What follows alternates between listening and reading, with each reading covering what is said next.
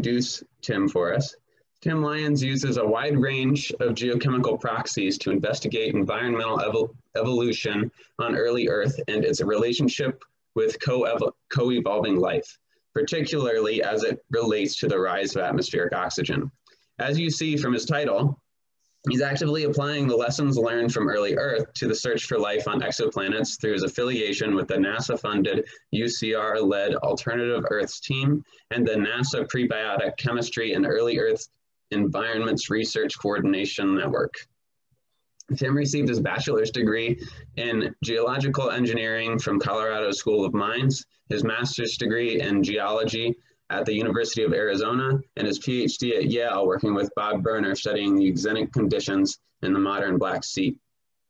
So Tim is now a distinguished professor of biogeochemistry at UCR. And with that, I'm going to leave the floor open for Tim to present. Thanks very much, Alex. Well, good morning from our side of the world. Good afternoon, evening, wherever you are. It's really a pleasure to be here. I'm honored to be part of this series of so many wonderful speakers and talks. As Alex indicated, you could tell from his introduction that my career has taken some interesting turns and twists, starting in geological engineering. And I did a dissertation working in the modern ocean, I think really with the express purpose of trying to develop an understanding of modern biogeochemical cycles so that I could explore those same cycles or analogous cycles perhaps in Earth's deep past. And so I really sort of serendipitously stumbled into the Black Sea, which we all know is the world's largest anoxic basin today. And that's a rare condition on the planet today, but it's really the dominant condition of the ocean for most of Earth history. And so understanding not only the cycles within that basin, but the records of those cycles as recorded isotopically and elementally and molecularly in the sediments below has turned out to be a really lucky step in my career. And so that spawned really a career-long interest in trying to understand the evolution of our deep time environments and the associated coevolution of life. And it's been in the past, I would say 6-7 years that my career has taken even a stranger turn in that I have in a large group of people that I've been working with, directing some of that knowledge, those lessons learned towards trying to help NASA find life beyond our own planet. And so I'll talk a fair amount about that today. I thought as the last talk in the series before it picks up again, it might be fun to get a little bit spacey in the way we think about things. And so I'm going to spend as much time talking about the idea of life beyond Earth and more specifically life beyond our own solar system, as much time or more time about that than I am about our own planet. But the guiding light through all of this is that the Earth has been really many different planets. We call them alternative Earths. And so what we decided as a team, as we were seeking funding and developing a strategy for this research, was that we could divide the Earth into nearly an infinite number of different chapters, depending on how high the resolution is of your analyses and the quality of your data, but certainly many, many, many chapters of Earth history that are all really very different. If you think about it, we've had a warming sun and a cooling interior, perhaps an absence of continents or a near absence of continents, and then the emergence of continents and the emergence of plate tectonics, the shift fundamentally from a reducing to an oxidizing atmosphere, interactions amongst our continents, and against all of that backdrop, the emergence of life and extraordinary evolution of life. And we refer to that often as the coevolution, because not only does environmental change drive changes in life, but changes in life drive changes in the environment. And the best example of that I can think of, and there are many examples, would be the emergence of oxygen, which comes from life. And think how fundamentally that has changed so many cycles, biological and abiological, on our own planet. So this "Are we alone?" is a theme that we and many other people focus on. And in our particular expertise, I would say as a team, is using Earth history to develop a catalog of Earth chapters and a catalog of archives of these different alternative Earths. And so those of you who follow astrobiology, and it's certainly big in many places in the world, but it's probably larger in emphasis and scope of research and largeness of teams focusing on this than in the US. The Astrobiology Institute celebrated its 20th anniversary not too long ago, and it has been actually replaced by something that I'll talk about a little bit later. And in astrobiology within the NASA framework, and you could spin this many different ways, but within the NASA framework has really had four primary foci. Of course, we all know about the exciting Mars research. And of course, this is work that's happening all over the world through ESA and many other organizations. We have the Perseverance rover on Mars right now with the exciting possibility, inevitability, we hope, of sample return. And then Curiosity is still going strong. And so there's a large investment of time and money, human effort in the exploration of potential life on past Mars in particular. And then the icy worlds, which excite me a great deal, and in particular Enceladus and Europa. We have the Dragonfly mission that was announced a couple of years ago, which will fly to Titan. Not so much for a search for extant life, but a deep dive into the conditions of what earlier Earth might have been like, and in particular, the large amount of organic material within the atmosphere. Titan is so cold that it actually has lakes of liquid ethane and methane. The Earth probably wasn't ever that cold, but certainly the kinds of organic reactions, photochemically driven reactions that Titan is experiencing today would have been like things that were happening in Earth's past. And so these icy worlds where we have vast amounts of water, Europa has more liquid water near its surface, not at its surface, than Earth does. And it also has evidence for serpentinization-like reactions, hydrogen fluxes, and Enceladus as well, hydrogen fluxes into those waters, redox gradients caused by oxidation at the surface, and dynamic ice covers, the outer ice cap that allows the juxtaposition of these oxidants through downward transport with the reducing waters beneath. And so many of the things that we think about for not only generating life, but sustaining life through metabolisms. So stay tuned for that. There will be a great deal of research. I predict that we will soon go to Enceladus, and there is already a plan through the Europa Clipper to orbit Europa and characterize the surface and the subsurface in far greater detail. And then the two things that I know and care most about, and I'm going to speak about today, are the origins and evolution of life on our own planets, and so the coevolution of the biotic and abiotic, and how those help us with Mars research and water worlds or icy worlds, really, ocean worlds, if you will. And then the thing that has really come into my sphere of understanding, and it's still nascent. And for those of you who are early career, I say that if you can find something that's really different than anything you know about and figure out a way to do that later in your career, then by all means you should, because it keeps the excitement high, and you always have some perspective to bring in because you're new to a field that may be dominated by people with different kinds of training.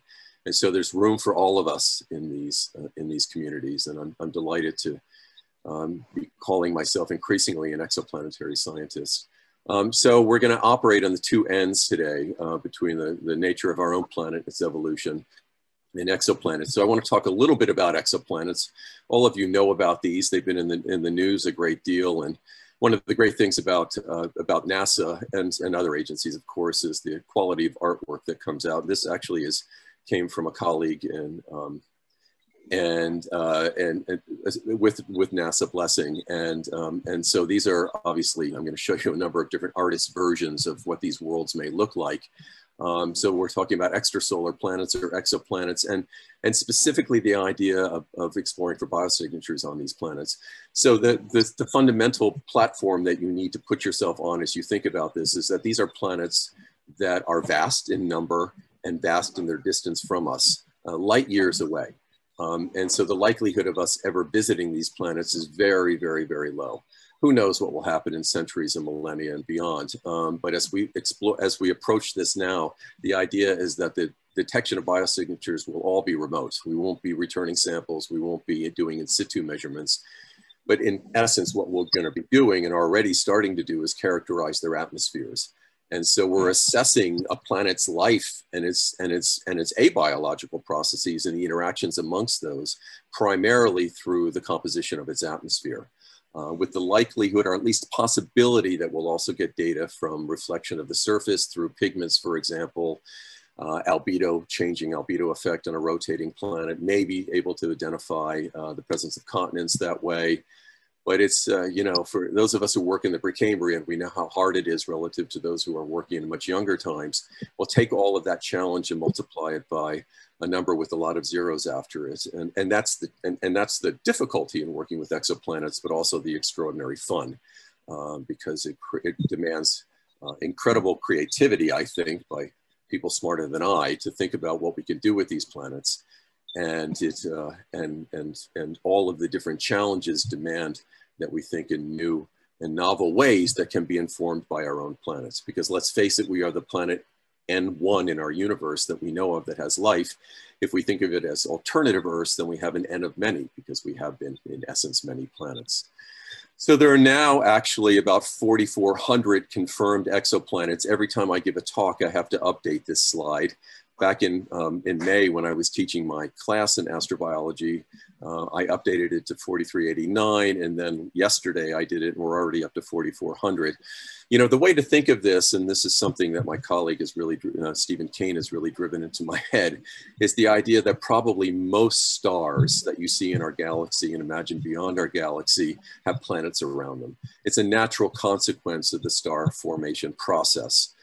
In those disks that are around the nascent star, the protoplanetary disk, as we refer to it.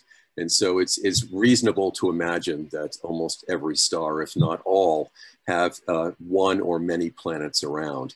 And so this number is really not limited by the scarcity of planets within the galaxy and beyond. It's limited by our ability to process vast amounts of data and go through the rigorous steps of what it is to confirm that a planet actually exists.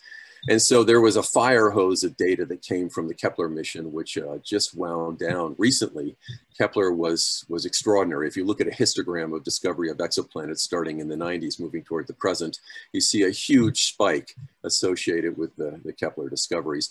Kepler was looking at something like 150 or more thousand stars. And I'll talk a little bit about what you can do to detect those planets. But now we have the Transiting Exoplanet Survey Satellite, which is, so these are our telescopes that are in space that minimize the effects of our atmosphere, that can reduce our ability to detect planets.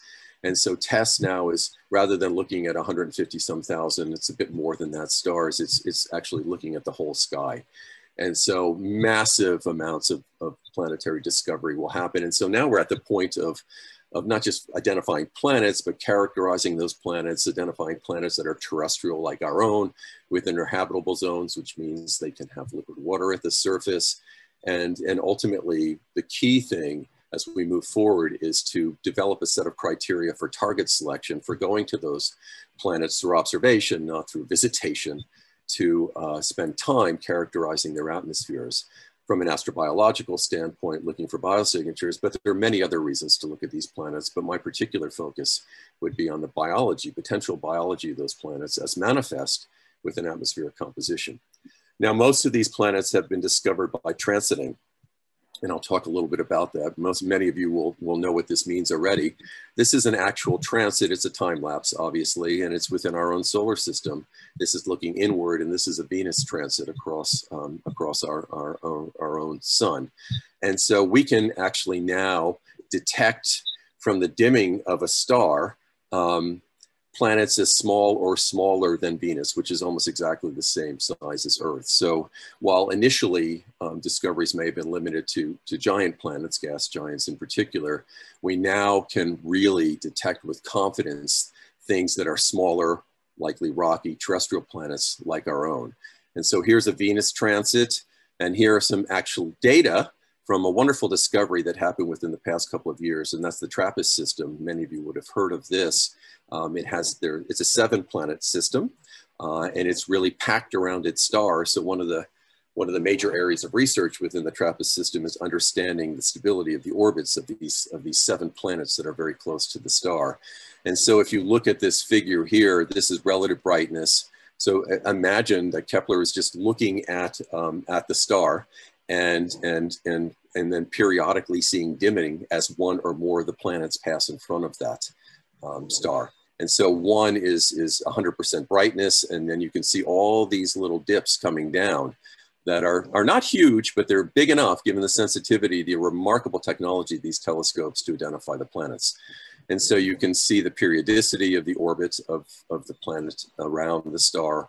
And you can also, through statistical analysis and clever math, start to understand that there are many different planets and get their periodicities as well, and understand where they are relative to each other and how they interact, and then ultimately identify the presence of some of these planets, which is the case within their habitable zones. And we'll talk more about that.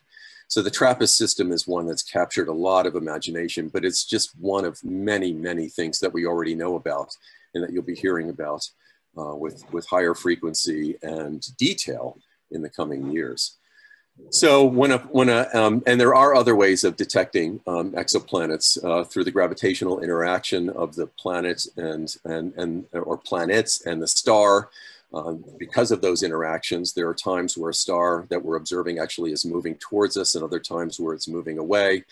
And that movement towards or away, as all of you know from sound, can give rise to Doppler effects. And so you can get red or blue shifts associated with those gravitational interactions, which identifies the planet, and because it's gravitational, also gives you information about the mass. So many planets have also been detected by a process called radial velocity. There is also microlensing, which actually has to do with the bending of light. So we are confident in these discoveries and confident in our ability to discover many, many more. And when I say we, it's really other people who do this. I'm more interested in interpreting these planets. So here is a simulated cartoon version of a planet passing in front of the star. And again, it doesn't have to cover most of the star. The sensitivities of detection are strong enough that we can just even detect sub-Earth sized planets. And the thing that I really want to add through this slide is that I want you to realize that in addition to dimming the star through this black circle that is the planet itself, there is a thin veneer of atmosphere around that planet. And some amount of the light that's coming from the star is passing through that atmosphere. And so that opens the exciting possibility that we might be able to get atmospheric information. Now, to put this into some perspective, and the Earth would be a characterizable and discoverable planet were we to be looking at our planet from far away, including the atmospheric relationship. So the Earth is relevant in our discussion here. Look how thin our own atmosphere is, this thin blue line with the sun either rising or setting. I can't remember when I scavenged this from the internet. But the atmospheric layer does not need to be vast. There just needs to be enough light coming from the star, which there would be, passing through that atmosphere so that we can do spectral determinations. And that's really what this is all about. It's about the interactions between lights across a swath of wavelengths from the ultraviolet to the infrared, and the relationship between reflectance, particularly from things on the surface, but absorption within particular wavelengths that are characteristic of particular gases. So I'm sure you all know a lot about, or something about, these spectroscopic characterizations of gases that we do throughout our galaxy and to characterize distant stars. And we have done this by testing our ideas by looking at our own planet with satellites observing it. So there is a whole group of scientists who treat the modern Earth as an exoplanet to sort of develop the sorts of techniques about what secrets does the Earth give up if we were to be observing it today. And actually that's the idea that my research, the group that I work in takes, is that imagine that you were looking at our planet, not just today, for the biosignatures that would be detectable present in our atmosphere, like O2. And methane is very low, probably not detectable, or barely, but certainly the O2 would be a wonderful biosignature. What we ask is how that relationship has changed over time. So imagine, put yourself in our seat, imagine that you're looking at our planet from a distant, advanced world, I suppose, looking at our planet over the millions and billions of years of Earth history, imagining that the oceans are evolving from a prokaryotic world to a prokaryotic and eukaryotic world to a world with complex life as well. Think about the evolution of our own atmosphere and imagine, as you can, the composition of that atmosphere. And what about that would be telling you what's going on in the oceans and other aqueous environments about the evolution of life. So it really distills down quite simply to the atmosphere being the archive. That's the deliverable, characterizing that atmosphere, and then trying to imagine that giant black box beneath it that's through all the biotic and abiotic interactions giving rise to the atmosphere and its evolution. And so we can, of course, look through these different wavelengths and identify the presence of different gases, which we are already doing and will with increasing strength, as I'll talk about later, around exoplanets. And I also want to drive home this point that there are a lot of different wavelengths of relevance depending on the gas that you're most interested in. You may have your own favorite biosignature, whether it's oxygen or methane. Those are two popular ones, nitrous oxide. There are other things that we can talk about. And telescopes don't do all these things well. And so one of the primary things that we're doing as the next generation of space telescopes is being designed is trying to make a case for one gas or combination of gases over another that would be particularly relevant in looking for biosignatures on other planets, and thereby helping to inform the design of those telescopes. Whether we would like to have ultraviolet capabilities, or others would say, let's work in the infrared or near infrared. Others would like to have a broad swath. Whenever you design a telescope, you're affecting the mirror design and many other parameters that would allow you to optimize for certain wavelengths over others. And so we are all sort of digging our heels in and saying, I want to do ozone, I want to do O2, I want to do methane, I want to do these things well. And so a group like ours that may not be designing telescopes can, as biogeochemists, say, here are the kinds of gases that we might detect, and here are the sorts of things that we might be able that we might require to identify a gas as being specifically biological or not. Because another theme that will be throughout this talk is the idea that many of the biosignatures that we talk about have abiotic sources, and that's the challenge. The idea of these false positives, methane, O2, other gases can be generated through processes that don't require life. So it's not just about finding those gases and recognizing that they can be related to life, but actually trying to say uniquely for a given planet that they must be related to life. And that's very, very hard to do. So this habitable zone that I keep talking about is a distance from a given star that is not necessarily, the planet is not necessarily inhabited. And it doesn't even necessarily have liquid water, but it's the right distance. It's not too close or too hot or too distant or too cold. It used to be called the Goldilocks zone because it's just right. And so it's the right distance from a star of a given brightness that it has the potential of having liquid water. And we can identify liquid water through reflection off the surface or the presence of water vapor within the atmosphere. So identifying oceans on distant planets is not an insurmountable challenge. But here's one of the points that I really want to drive home, and it leads me into much of the rest of the talk, is that the habitable zone, which all of you will have heard of before, again, defined by as the zone around a given star where a planet within that zone could have liquid water at the surface. And the search for life on distant planets really is about it's the idea of following liquid water. Even within our own system, own solar system, we think about past liquid water on the Martian surface. We think about sub-ice liquid water in places like Europa and Enceladus. So liquid water is going to be a constant theme in all of this. And the habitable zone is the place where, in theory, there could or should be liquid water. But it also, and this is something that many people don't know, it carries with it the idea of that the atmospheric composition is also really incredibly important because of the role of greenhouse gases in retaining heat near the planet's surface. So the definition of the habitable zone going back a few decades actually includes some assumptions about the composition of the atmosphere. And we're going to talk a lot about that for our own planet as well. So this alternative Earths team that I'm part of working with, and I led over the past 6 years, working with colleagues spread out among 5 other institutions, including in many cases, former students of mine and former postdocs. What we've been doing is exploring 4 billion years of persistent habitability on a dynamic early Earth to guide NASA's mission-specific search for life on distant worlds. It is an extraordinary thing to imagine that our planet, despite, as I said before, the brightening of our sun and the cooling of our interior, the changing of our atmospheric composition, including the presence, absence, changing abundances of greenhouse gases. Despite all of that dynamic behavior, we've had liquid water for probably 4.3 billion years at the surface. We've had oceans. And so how our planet does that is really a remarkable story, and trying to find other planets that might have done that is really the challenge here.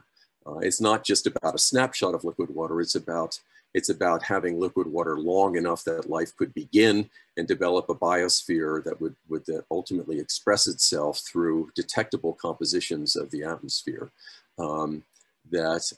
that we could say with some confidence is an expression of life on that planet.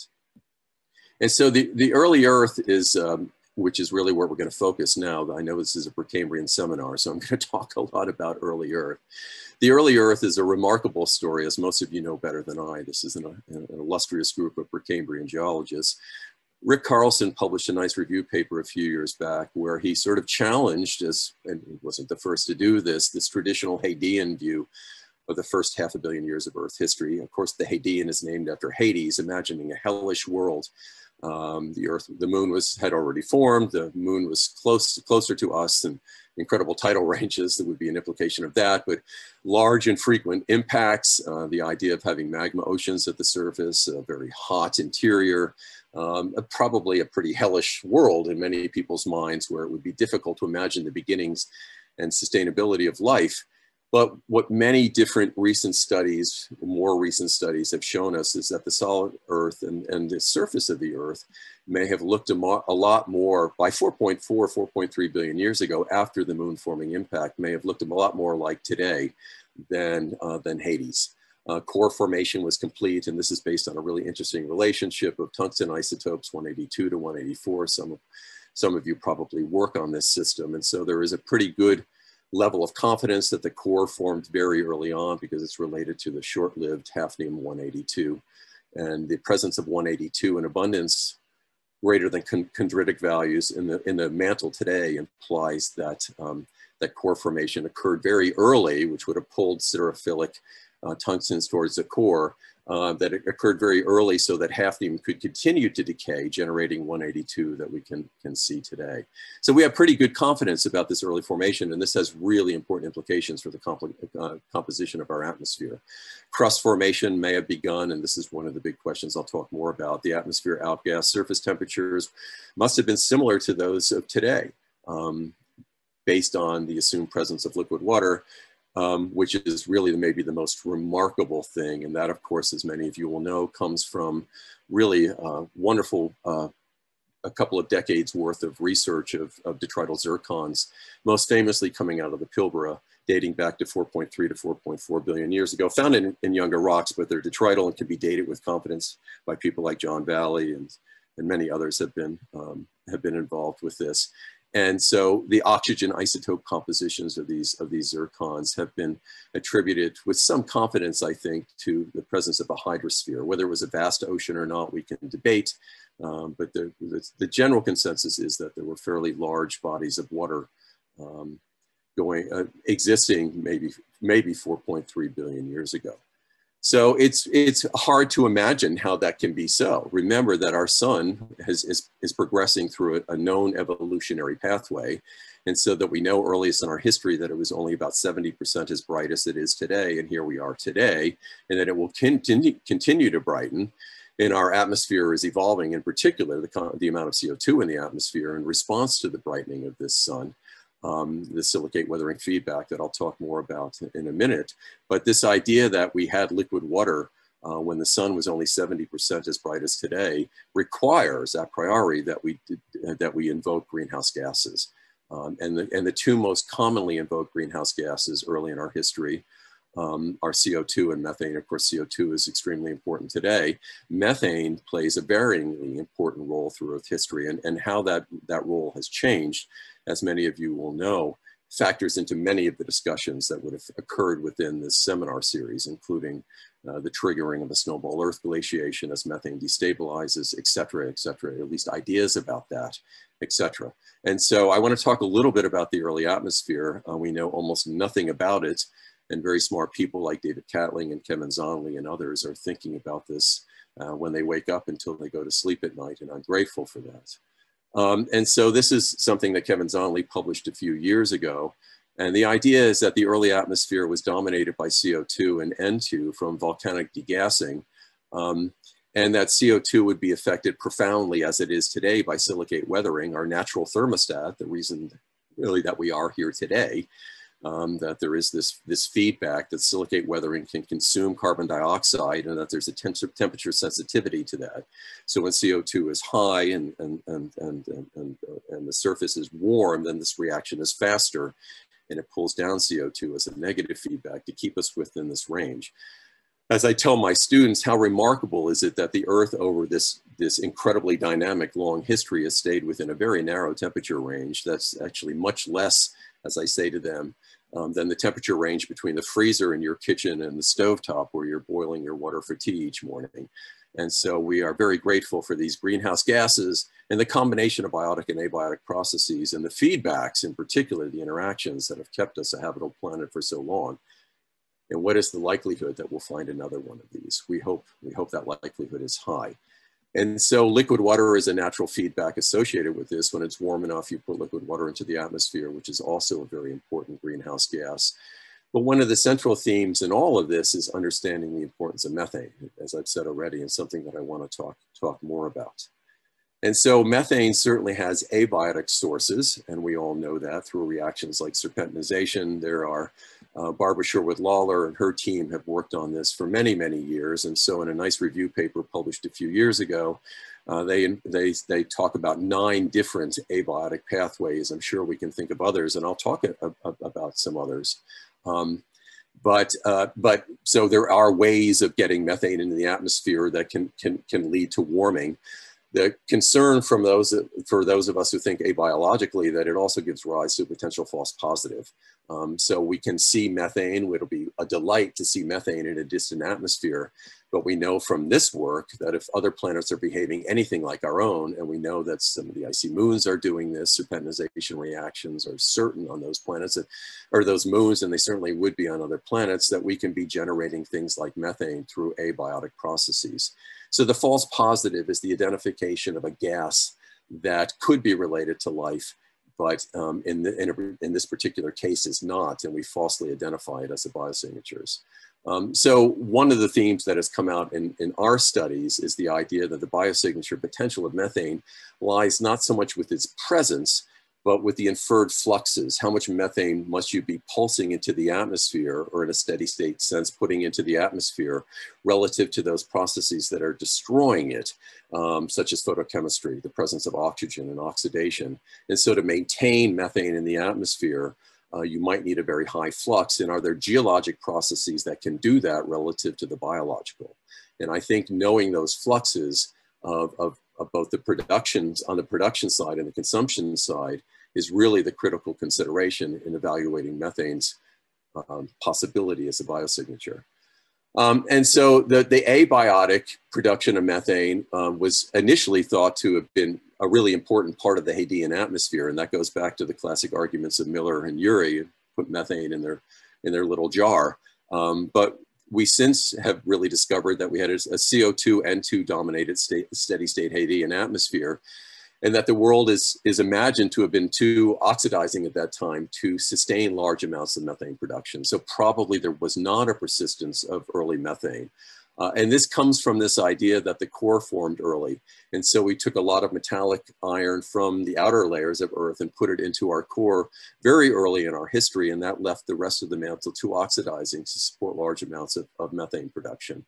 And there is nested within this assumption that the mantle has not changed dramatically in its redox over the long history. And there's some debate about that. And that the early core formation, again, left the upper mantle relatively oxidized. So a lack of a Miller-Urey atmosphere, and that was one of the principal challenges to that really classic, important early work, that the atmosphere that they imagined was too reducing for what likely would have been present on the planet at that time. But a point that I'm going to make more strongly in a second is that impacts the delivery of metallic iron, if large enough and frequent enough, could bring reductant to our own planet in ways that could allow at least transiently production of methane and accumulation of methane in our atmosphere. So impacts could produce methane, and from that you can get organic hazes that can block UV, as I'll talk about. You can get methane photochemistry that can give rise to larger molecules that can be the prebiotic building blocks as we think about origin of life scenarios. So this delivery of iron giving rise to hydrogen, and that hydrogen reacting with CO2 to give rise to methane, has become an important part of the conversation, not in a long-lived steady state, the mantle could do this, but more associated with the intermittence of impacts delivering reductant, and specifically metallic iron. So again, this methane could produce prebiotic molecules. And so this is a wonderful paper. If you don't know it, I encourage you to look at it, that Kevin Zongley and colleagues published just last year, where they model across a wide range of parameter space the atmospheric effects of impacts. This is a Vestas size impact, which is a large body in the asteroid belt. So they just assumed a Vestas size impact and looked again in model space about the change and sort of degeneration of that transient atmosphere. And so you see methane, you see associated haze production, but then you see those things tapering off on relatively short timescales. So these are transient atmospheric effects, and the way to sustain them would be have large impacts for a long period of time, which is probably something that happened early in Earth history. We know from lunar crater chronologies and from the models of planetary formation and the distribution of objects within our own solar system that early in Earth history impacts were frequent and large. And so it's not hard to imagine that this effective impact on the redox state of the atmosphere could have been an important part of what was going on.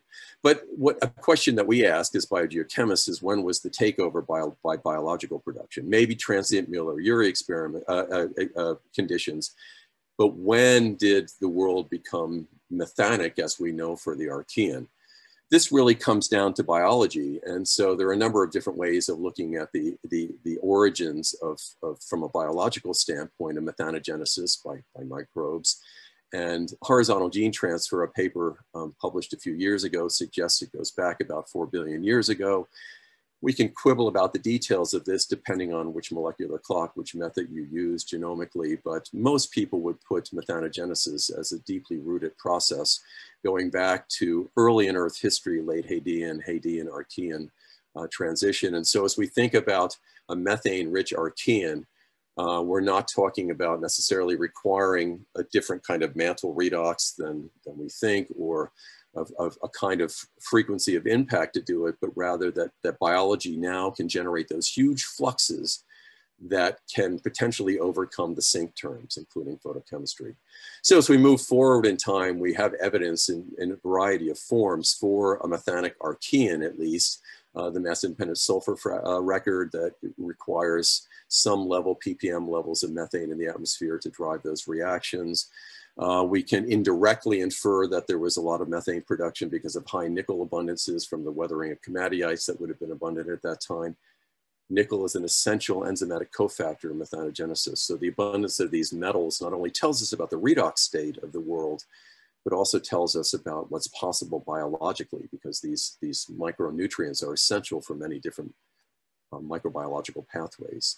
Low oxygen and sulfate would have affected, in ways that I'll talk about more later, both the production and preservation of methane within this world, including the importance of something we all know as anaerobic oxidation of methane, where once sulfate becomes more abundant in the ocean, which ties to the rise of oxygen in the atmosphere, then we could have in the past, as we do today, lose an awful lot of methane through this anaerobic oxidation pathway, where through a consortial relationship, methane is oxidized and sulfate is reduced.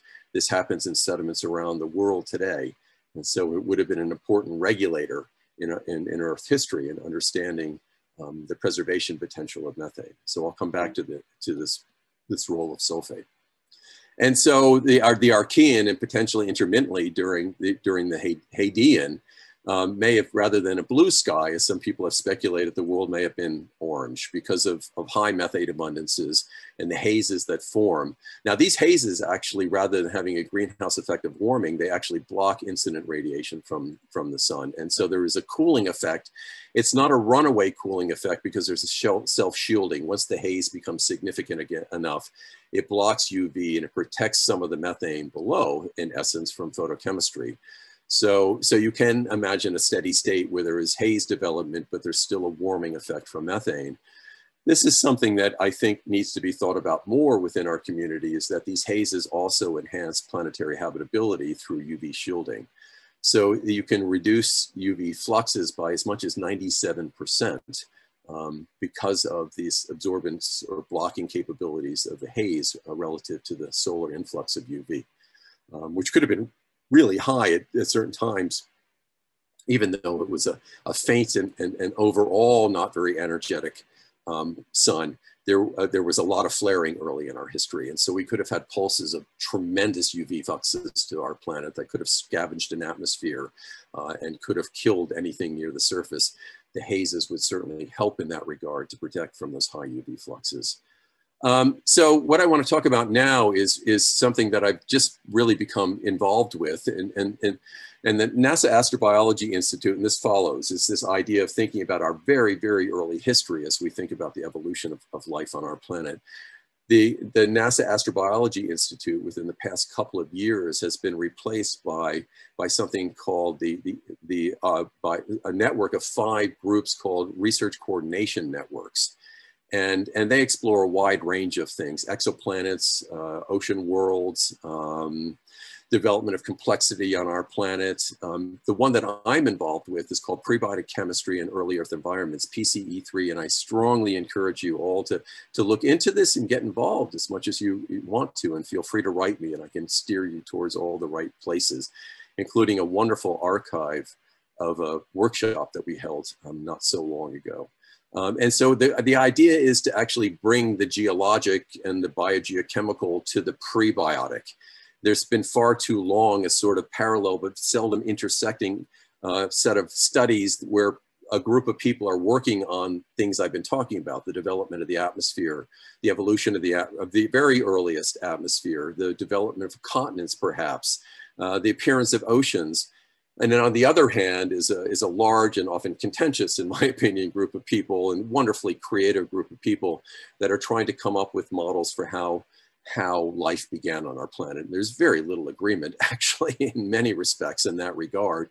And so our specific goal is to merge these worlds and think about the delivery and synthesis and fate of small molecules, developing larger molecules, protobiological materials that ultimately become biological, a prebiotic world under the conditions of early Earth. If you have a favorite model for prebiotic chemistry, we can, as geologists and geochemists, provide constraints on what would be possible within limits based on what we know about the Earth at that time. So an improved understanding of origin of life may also help guide the search for life beyond our Earth. As we target exoplanets for the possibility of extant life, we might think back billions of years of what that planet was like and whether it too could have had the right conditions for generating life so that we can detect those conditions now. And so it's hard to do that, to extrapolate an understanding of the origin of life to a distant exoplanet when we don't understand it very well on our own planet. And so we're trying to help build that bridge. And so the prebiotic chemistry world is looking at, the production and delivery of small molecules, HCN, for example, precursors that develop into monomers and polymers, and then this all important and little understood step in how these larger molecules like DNA and RNA become the complexity that is life. And then on the other hand, there are those of us, many of you here, who are thinking about atmospheric evolution and impact history and crustal evolution. And our goal is really to try and bridge these things. If you have a particular model for delivery of compounds or the requirements for polymerization, as I'll talk about in a second, it'd be nice to know what the world was like at that time and whether it could support the sorts of things that are required within your model to do these reactions, these abiotic reactions, as we move towards the biological. And so one of the central themes in all of this, and it's not true for all the origin of life models, but it's true for many of them, is the importance of wet-dry cycles. The idea of wetting and drying being really important in these early reactions that take small molecules and generate larger prebiotic molecules. So whether it's an event, a flood event, tidal cycles, periodic changes, seasonal changes, deliquescence, just the wetting and drying associated with salty materials. These are widely regarded as a means of driving condensation reactions under prebiotic conditions to generate mixtures of biopolymers.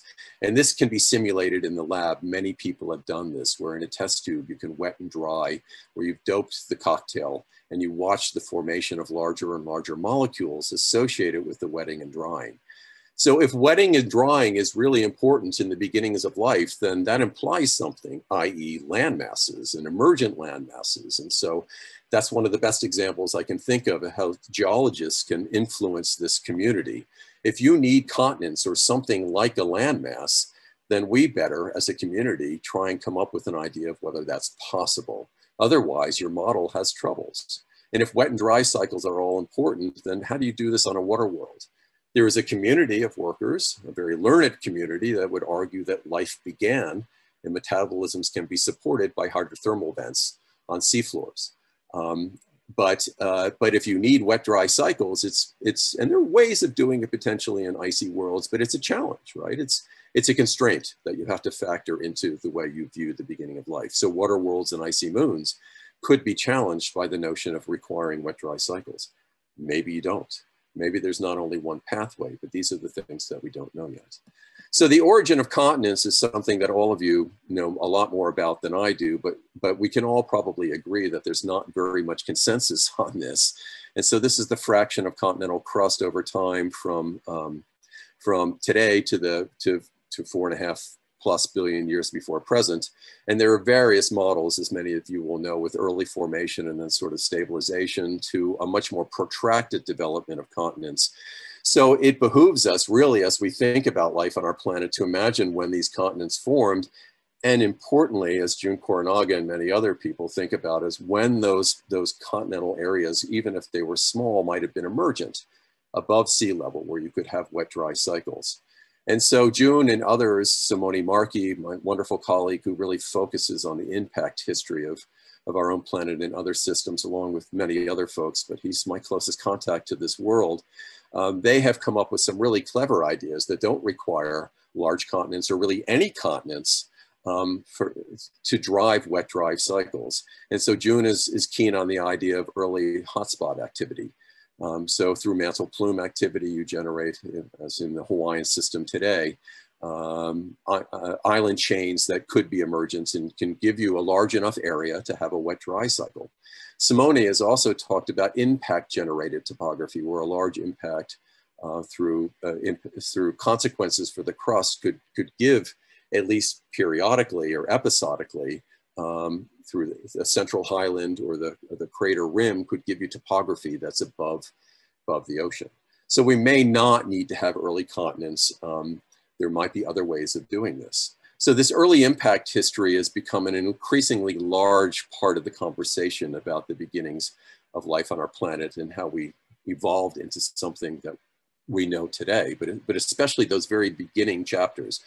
We tend to think of impacts as drivers of extinction for those of us who work in the Phanerozoic, but early in Earth history, impacts, large and frequent ones, may have played a major role in favoring the beginnings of life. And so I have put together this list I call the impact of impacts. And so the delivery of materials, organics, light elements, water, movement of material from the light materials from the outer solar system to beyond the frost line to the inner solar system. Crater topography that I've already talked about related to impacts. A reducing atmosphere that I've already talked about through the delivery of reductant, where at least transiently you could have conditions that might be consistent with a Miller-Urey type or atmospheric sequence of reactions. Greenhouse warming through the methane, haze effects that you get from UV shielding that you get from haze effects. You can also stimulate hydrothermal activity. We know that to be the case with these large impacts. The material that's ejected is easily weathered, which has an effect on CO2 through reactions, silicate weathering. And one of the things that's really emerged within this community is that the late heavy bombardment from roughly 4.1 to 3.8 billion years ago, based historically on lunar chronologies, may not have been as heavy, as large, as deleterious to life as people once imagined. So we were forced to sort of imagine subsurface refugia that would mitigate against the sterilizing effect of these large and frequent impacts that came with this later pulse. Simoni and others would tell you that there were late pulses, maybe at 4.1 billion years ago, for example, but there's no reason now in many people's minds to imagine that that was the bottleneck, that we could have started life and then would have killed it all off, in essence, or somehow eked through to then give rise to the life that we know in the Archean. The late heavy bombardment has been, I think, downgraded in terms of its damaging effects to the early stages of life. And then our planetary neighborhood, we have to think about what planets do, the role of Jupiter plays, for example, in controlling the distribution of objects that could impact our own planet and other planets. And so as you look at exoplanets, think about what's around them and what roles other planets within that system might play in distributing those materials and the likelihood of impact.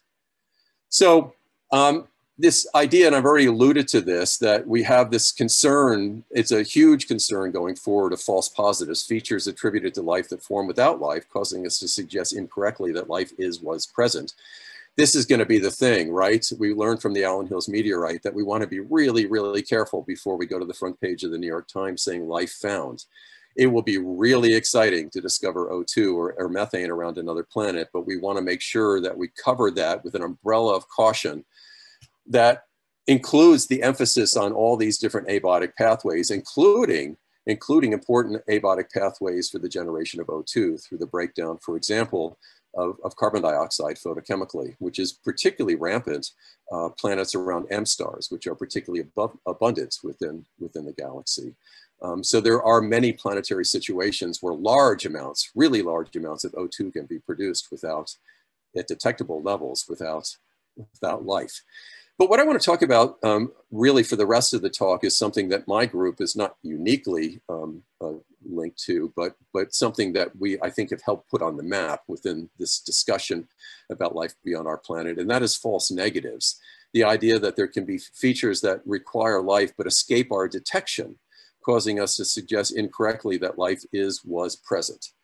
So atmospheric compositions that don't exist actually, even though life could be teeming within the ocean. So the idea that we might be looking at an exoplanet and not see biosignatures within that atmosphere, even though there could be life on the planet. Well, we may not ever know that, but recognizing that this is happening, and it has happened a lot through our own history, requires us to think of a broader array of gases and combination of gases in this search for life beyond. So again, features that require life but escape our detection, causing us to suggest that a planet is missing life when in fact it might not. And these folks and many others, but these folks in particular, have been so central in the development of these ideas. Chris Reinhardt out of Georgia Tech, Noel Planaski, you all know at Yale, Stephanie Olson now at Purdue, and Eddie Schwederman, who was my postdoc and is now on our faculty at UCR. And I'm so delighted to have had the pleasure of working with all of them and many others as part of this very large team. And so you will know that I and those around me have spent a lot of time thinking about oxygen through time. This is our latest oxygen curve. We stuck with the same colors just to be consistent from the 2014 paper. This has just been accepted. It doesn't change fundamentally. It talks about more dynamic oxygen levels in anticipation of the great oxidation event, the possibility through related perhaps to things like large igneous province activity, large igneous provinces, and something we talk a lot to Richard Ernst about, and even dynamic behavior in the Ediacaran and extending it to the Phanerozoic.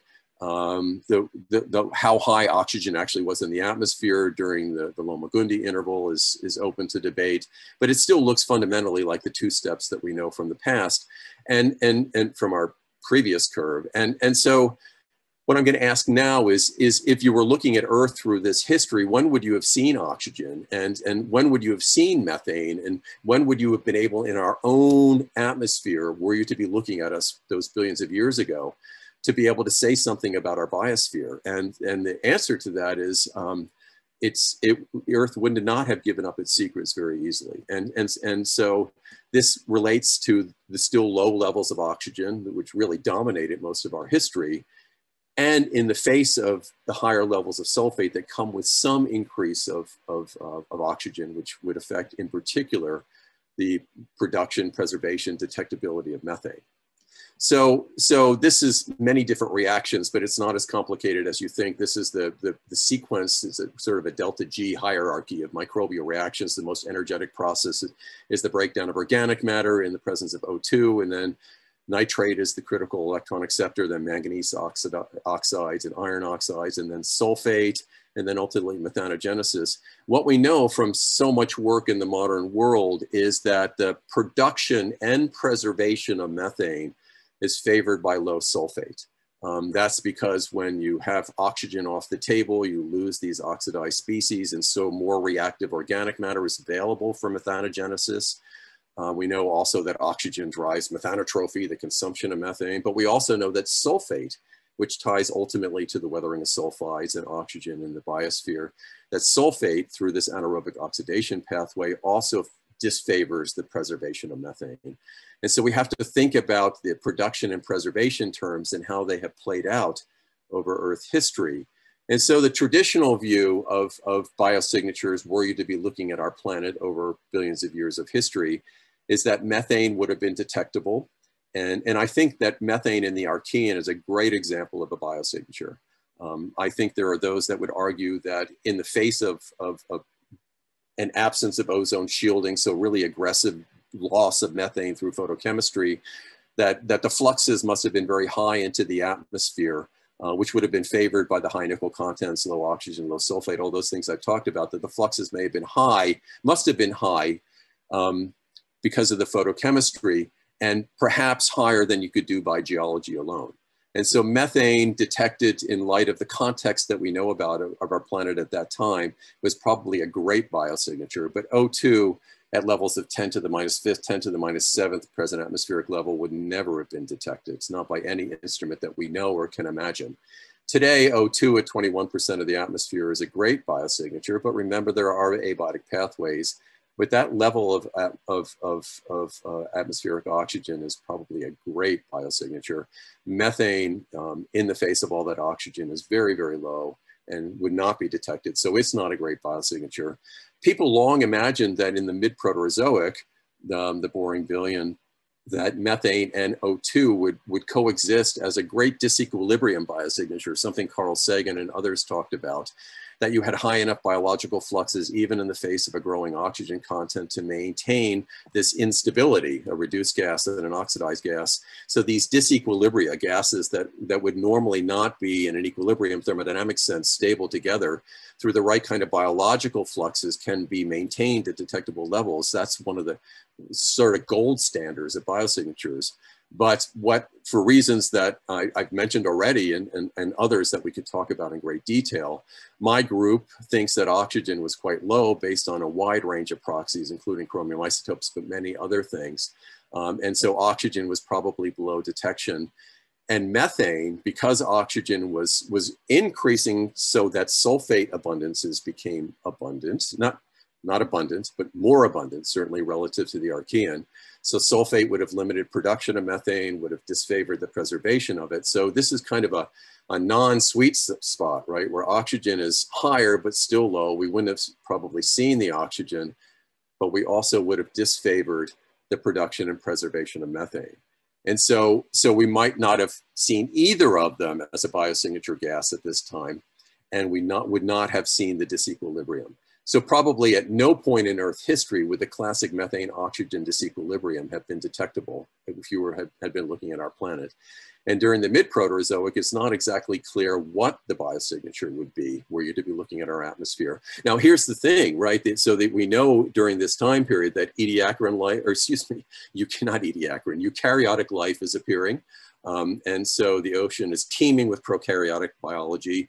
Eukaryotes are starting to emerge and starting to assert themselves, in particular ecologically, by the Neoproterozoic, maybe by 800 million years ago, if not before. This is a chapter that gave rise to complexity, animal life, and so the world was teeming with life. yet we may not have seen any signs of that life were you to be looking at our atmosphere at this time. So that's a classic negative biosignature where life is happening, but you wouldn't see it. The other thing about oxygen is that the early production, of course, would not have been on land, but in the surface ocean. And so there's this idea that Stephanie Olson and others have focused on that the surface ocean may have been oases, not just above a particular microbial mat, but that we know production of oxygen in the photic zone is high in continental regions, continental margins where upwelling is high. And so there could have been surface waters that were loaded with O2, but in the Archean, we know there weren't accumulations in the atmosphere, and we know that the deep ocean was anoxic, so there could have been a hotspot of O2 that could have supported early aerobic life, but we never would have seen it in the atmosphere. So biogenic O2 production may have predated remote detectability by 2 billion years. We and others think that biological O2 production began perhaps 3 billion years ago, maybe even earlier, but you may not have seen it for a couple of billion years, which is kind of frightening to think about. The other thing is that O2 can be produced in microenvironments, in a microbial mat, in a soil crust. And here's a really nice study. These are millimeter scales, very high levels of oxygen within a photosynthetic microbial mat, but that oxygen, as it diffuses out, is consumed through a reaction with the organic material of the mat and would never make it into the atmosphere. So here's a thriving biosphere and even an evolving biosphere from one that's purely anaerobic to anaerobic and permissive of aerobic life that may not give up those secrets by looking at the atmosphere. So we have been, and this is where I'll end, we've been forced into thinking about, in a really fun way, to think about other things that we might imagine as biosignatures around exoplanets. And one of the things that has excited us, and we published a paper a couple of years ago, is seasonality. We know that there is seasonality in O2 and CO2 in our own atmosphere, and it really reflects the seasonal difference between photosynthesis and respiration. It's particularly strong on our planet because we have an asymmetry, continental land masses in the northern hemisphere covered by plants. And so I'll show you in a second. You all know what the CO2 seasonality looks like superimposed on the Keeling curve, which reflects the anthropogenic rise of carbon dioxide. And so we can imagine, under the right circumstances, that we might be able to see this seasonal respiratory photosynthetic cycle, where during photosynthesis is releasing CO2 during warm months, and O2 through respiration, degradation of the organic matter is consumed, giving rise to an increase in carbon dioxide. So we are particularly keen in oxygen solubility. And the reason for that is quite simple, is that you have warm month high production of oxygen through photosynthesis. And during those warm months, the O2 is actually less soluble within the waters. So there is more production of O2 and it is degassed more efficiently from those surface waters. CO2 is released preferentially during the colder months, but it's also retained because of higher solubility. So you see seasonality, but the O2 is a particularly good target. And a point that I also should make is that O2 also scales with the amount of ozone in the atmosphere, and that ozone is potentially a better target in terms of telescope technology than O2 itself. So ozone seasonality might be something to look for, and we have tried to make the argument within the NASA community that having a UV capability that would be optimized for ozone might be a really great kind of telescope to design. And so, of course, this is what that seasonality looks like. And there are other gases that are seasonal as well, including methane. So this idea that biology, and it's not purely a biological expression, there are false positive concerns here as well, but that biology can manifest not just in a composition, a disequilibrium, a mixture of gases or a particular gas of some abundance, but it also can give rise to temporal patterns. And so by looking at an exoplanet multiple times, we might see variations. And the leading technology in all of this is something called direct imaging through a couple of different techniques where you can block out the starlight and get a direct image of the planet over some kind of temporal scale. So you might get a strong signal to noise relationship, a favorable kind of relationship, but also be able to do that over time. The other thing that we've thought about is what does all of this really mean for the habitable zone? So the habitable zone 2.0, as I call it, remember that's that certain distance from a given star of a given brightness So it's about the nature of the star, how far you are. Again, this is to find where you could have liquid water, but also, so importantly, the composition of the atmosphere. The outer edge of the habitable zone, as originally defined, is actually based on a maximum greenhouse, an upper limit on the extent to which additional carbon dioxide can compensate for decreasing as you're moving away from the star, stellar flux. It's actually an increase of in excess of 1 bar of CO2. A huge amount of carbon dioxide is what now is presently defining the outer edge of the habitable zone. Beyond those high levels of carbon dioxide, it actually imposes a cooling effect. So there is an optimal amount of carbon dioxide, and you can go too far and it starts to have the opposite effect. So we asked the simple question, and these are the kinds of games that we can play, those of us who are especially versed in geology and biogeochemistry, et cetera. What could be living in an outer edge of the habitable zone? So this is a very high level of carbon dioxide. And so we start to think about physiology, and in particular for complex life. And so here for humans, squid, sponge, and so it's, those levels of CO2 based on the present definition of the outer edge of the habitable zone are way too high. So here are those levels of carbon dioxide, and M star is fainter than our G star. So that's why you're seeing an increasing amount of CO2, because the star is fainter. But look how much higher they are. There could be microbial life, but in terms of complex life, not in any way that we understand the effects of this hypercapnia process, the very high levels, toxicity of high CO2. Also, the pH would be very low, as we know from what's happening today with ocean acidification, with much lower levels of CO2, but still the pH effects are being felt. So we're starting to think about sort of the ecology of the habitable zone, not only that there's liquid water that could sustain life, but what kind of life could be living, and where are the sweet spots within habitable zones.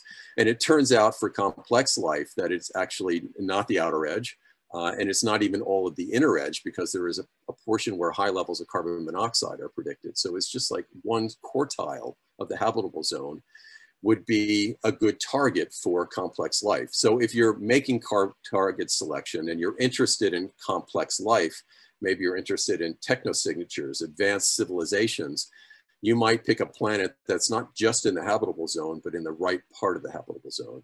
And remember, we're not going to do an infinite number of atmospheric characterizations. There's a lot of competition for telescope time. And so you're going to have to make a very strong case and a proposal for why your planet should get some amount of that precious telescope time to characterize the atmosphere around it.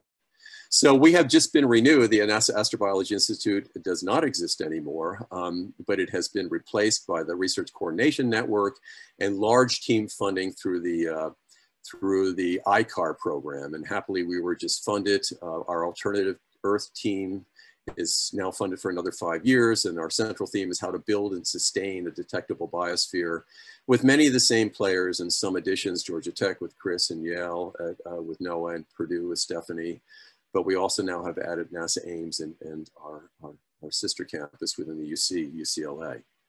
And so we do a lot of different things. And this is what's so fun about it, to be able to surround myself with people who have expertise that's different and far beyond mine in many different areas.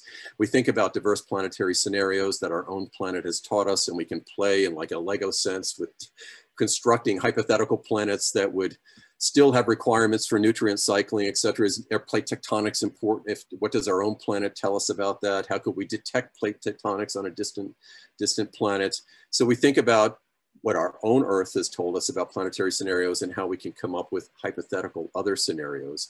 And we have developed proxies to characterize all these different chapters, geochemical proxies, chapters of Earth history, and we can look at parallel records of life through those different phases of our own history. And then we imagine how all these proxies fit together into a particular ocean model. And we use things like the Genie model that our own Andy Ridgewell is such an expert on. And so 3D physical ocean models that also have biogeochemistry. And from those, coupled with GCM models, we can imagine the gas fluxes into the atmosphere, where then photochemical things kick in. And this is where Eddie Schwieterman and others come in, and our connection to the Virtual Planetary Lab at the University of Washington, all the great code models that they have for simulating these different worlds. And so we can imagine the steady state environment atmosphere that would result from a given flux as informed by all these things lower down on this ladder. And then we can come up with sort of a hypothetical spectrum for what the mid-Proterozoic, for example, atmosphere would look like, synthetic spectra based on radiative transfer models. So I could give you a synthetic spectrum of what the Earth's atmosphere, based on all these things below, both empirical and theoretical, what that atmosphere would look like. And then we can think about the detectability of those gases, that hypothetical atmosphere. So we use instrument simulators. With the James Webb Space Telescope, have been able to see methane were you to be looking at the Earth 1.5 billion years ago. Would it be able to see the O2 level or the O3 level? And so all of these pieces then fit together, as I said, in a practical sense towards things like telescope design. What are and you know, this is something I sit down with my own sons. I think, you know what we have in the atmosphere and you know what's on our planet. What are the biosignatures in our atmosphere? What if I change this? How would you see life on our own planet based simply on the gases that are present within our atmosphere? And so it's an exciting time ahead. Kepler and TESS for planetary detection. Webb is scheduled after many delays to launch soon. And it is not uniquely an exoplanetary mission, but there will be a significant amount of telescope time devoted to a much more sophisticated, compared to what we've done to date, characterization of exoplanet atmosphere. So people are scrambling already to pitch their favorite targets for Webb telescope time. And then most excitedly, as we look forward to the next couple of decades, are missions like LUVOIR and HAVEX and many others that are just in the development phase that are really going to be optimized for exoplanet characterizations, including the direct imaging capability where by one model you put something called a star shade, which it's actually a shade that flies in tandem with the telescope itself and blocks the stars so that you're just getting light that's reflected from the planet. Or there's a way, something called a coronagraph, that's actually within the telescope itself. Imagine like your finger, but you're doing this in a complex way, including a lot of digital processing, blocking the starlight and getting a much stronger signal from the planet itself, and also in giving us this capability for temporal resolution. And I think that is the end. So think spacey, and if this is something that you haven't thought about before, realize that this community of workers, the astronomers, the exoplanetary scientists, the planetary science community, that they need us. They need those of us who think about planetary systems holistically and all their different pieces, and how those things from the biotic to the abiotic come together to give rise to surface and atmospheric expressions of the life on our own planet in ways that might be extrapolatable to other planets. So thanks so much for this opportunity today. Thank you, Tim, so much for that. So really impressive to see you make these connections and remind everybody of really our place as Precambrian geologists for this.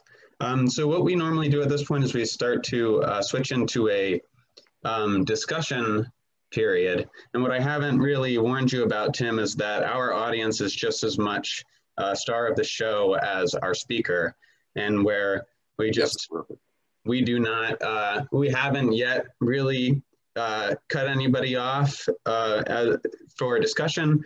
So unless you have, a time today that you need to, if your schedule is restricted, we will just let it go. Go for it. And I'm happy to stop talking and to be educated by all the people who know more about the Precambrian than I do.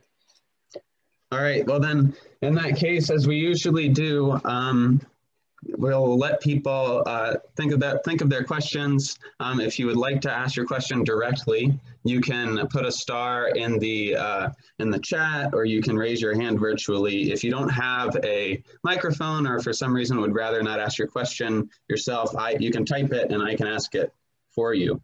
But it looks like Paul Hoffman, you had some questions and points. If you want, I can ask them for you, or you can talk directly with Tim. Go ahead. Hi, Paul. Okay. How are you? Hi. Yeah, go ahead, Alex. It's in the chat. Yeah. So, Tim, his first question is, do the Jack Hills, Hadean, detrital zircons require liquid oceans to be at the surface, as opposed to subsurface or under glacial ice?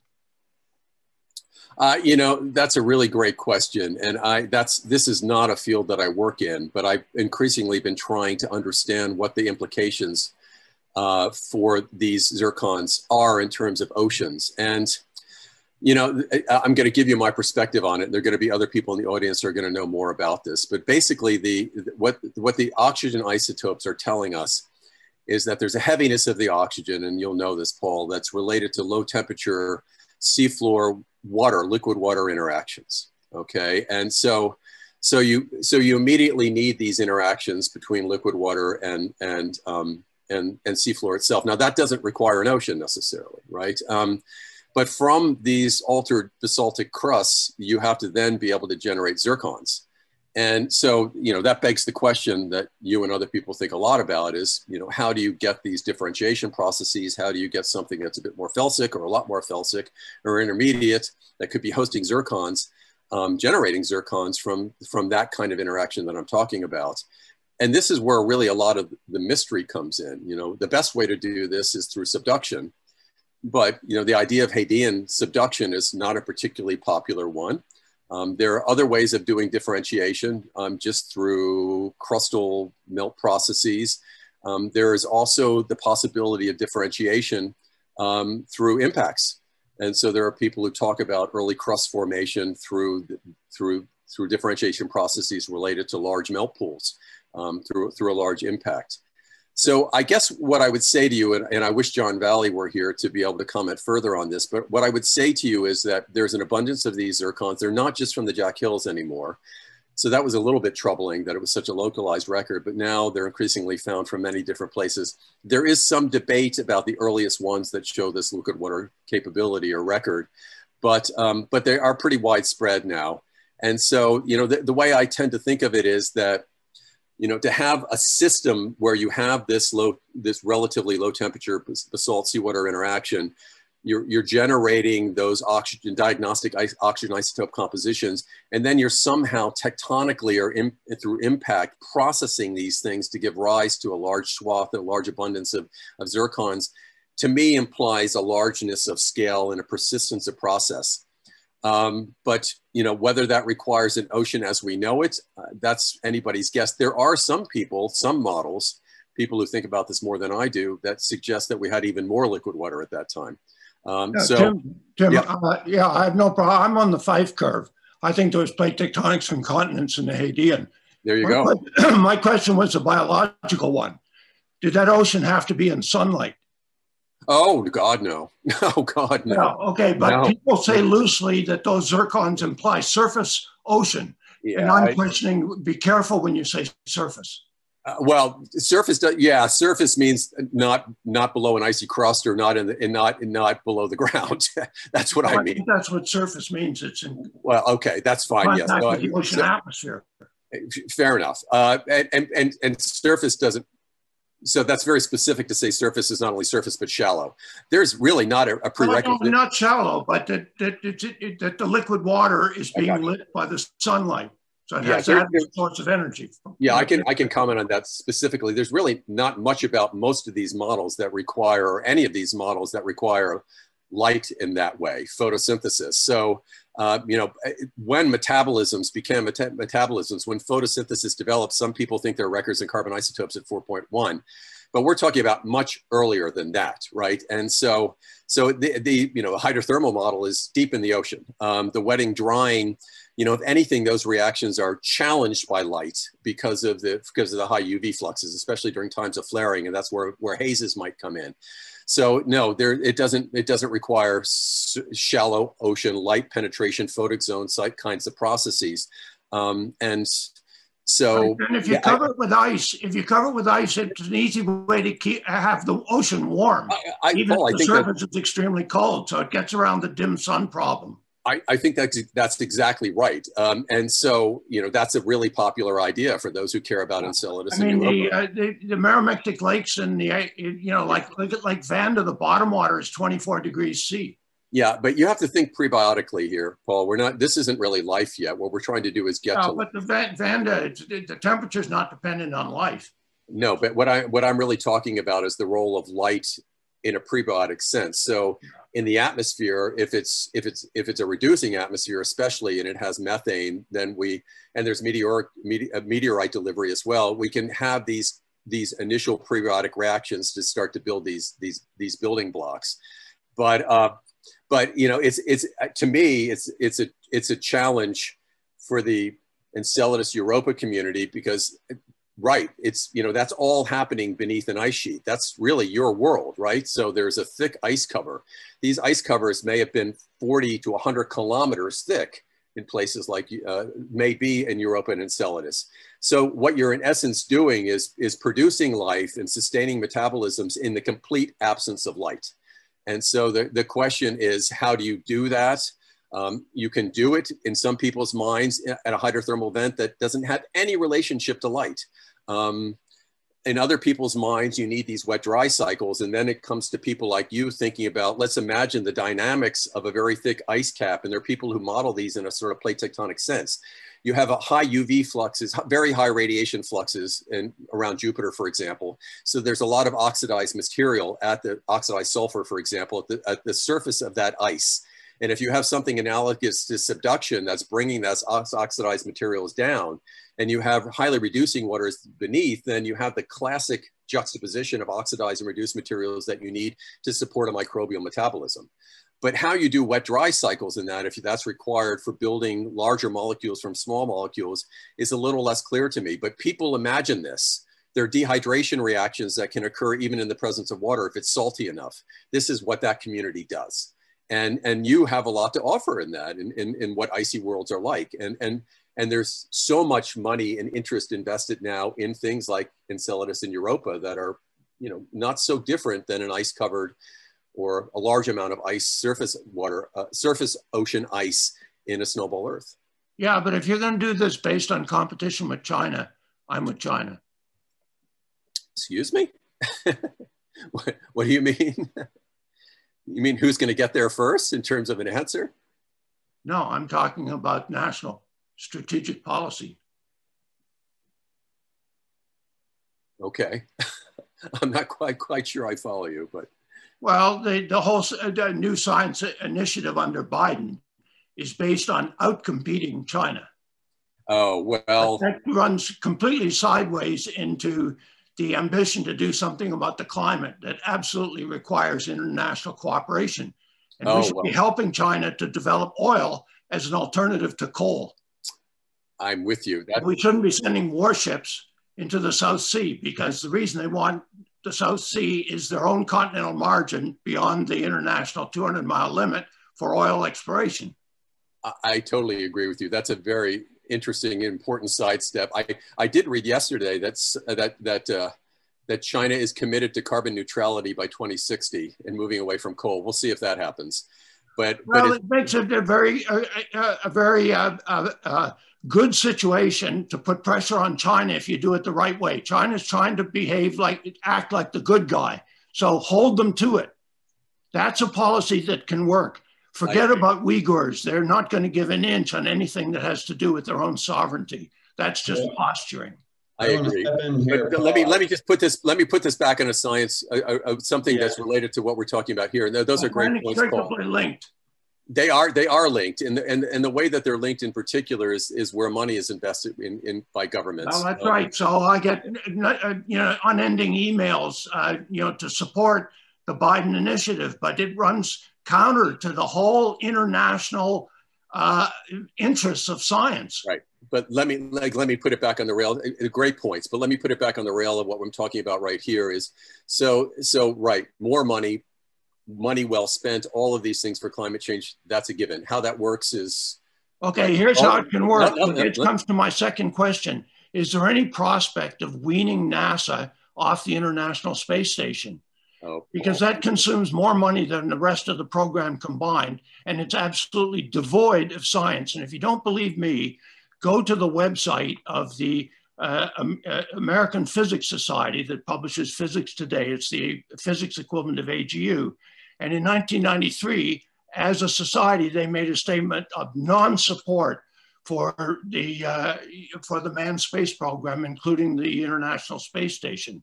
There's nothing that's being done there that wasn't done long ago on Mir. Right, right. So I'm not going to go down too many of these rabbit holes. It would be fun to talk about this offline, Paul. What I will tell you is that one of the things that's been really heartening about getting involved in NASA research is that it crosses the aisle better than most things. And one of the strongest advocates, for example, for Europa research, he's not in office anymore, but was a conservative Republican. And so I wish climate change were the same way. It's not. But this kind of work that we're talking about, and there's the planetary science decadal that's in the works right now.